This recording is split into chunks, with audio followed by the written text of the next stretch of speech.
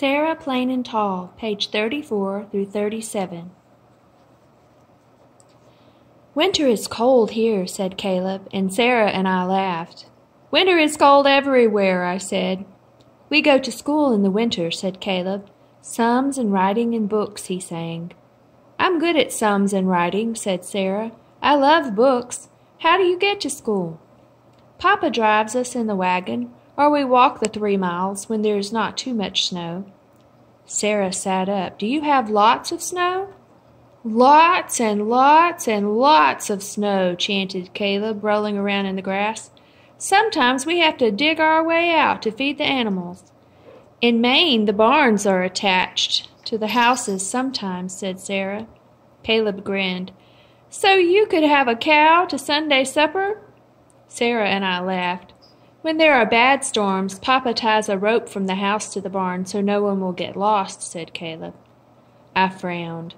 I loved winter. "There is ice on the windows in winter mornings," I told Sarah. We can draw sparkling pictures, and we can see our breath in the air.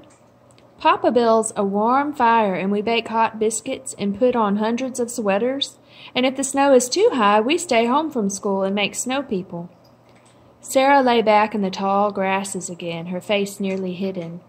"And is there wind?" she asked. "Do you like wind?" asked Caleb. "There is wind by the sea," said Sarah. "There is wind here," said Caleb happily. "It blows the snow and brings tumbleweeds and makes the sheep run.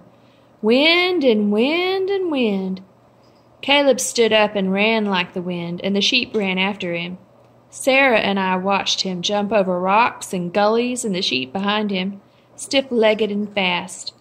He circled the field, the sun making the top of his hair golden. He collapsed next to Sarah, and the lambs pushed their wet noses into us. "Hello, Lou," said Sarah, smiling. "Hello, Mattie." The sun rose higher, and Papa stopped to take off his hat and wipe his face with his sleeve. "I'm hot," said Sarah. "I can't wait for winter wind. Let's swim." "Swim where?" I asked her. "I can't swim," said Caleb. "Can't swim!" exclaimed Sarah. "I'll teach you in the cow pond." "As for cows," I cried. But Sarah had grabbed our hands, and we were running through the fields, ducking under the fence to the far pond. "Shoo, cows," said Sarah as the cows looked up startled. She took off her dress and waded into the water in her petticoat. She dived suddenly and disappeared for a moment as Caleb and I watched. She came up, laughing, her hair streaming free. Water beads sat on her shoulders. She tried to teach us how to float. I sank like a bucket filled with water and came up sputtering. But Caleb lay on his back and learned how to blow streams of water high in the air like a whale. The cows stood on the banks of the pond and stared and stopped their chewing. Water bugs circled us. "Is this like the sea?" asked Caleb. Sarah treaded water. "The sea is salt," said Sarah. "It stretches out as far as you can see. It gleams like the sun on glass, and there are waves." "Like this?" asked Caleb as he pushed a wave at Sarah, making her cough and laugh. "Yes," she said, "like that." I held my breath and floated at last, looking up into the sky, afraid to speak. Crows flew over, 3 in a row, and I could hear the killdeer in the field.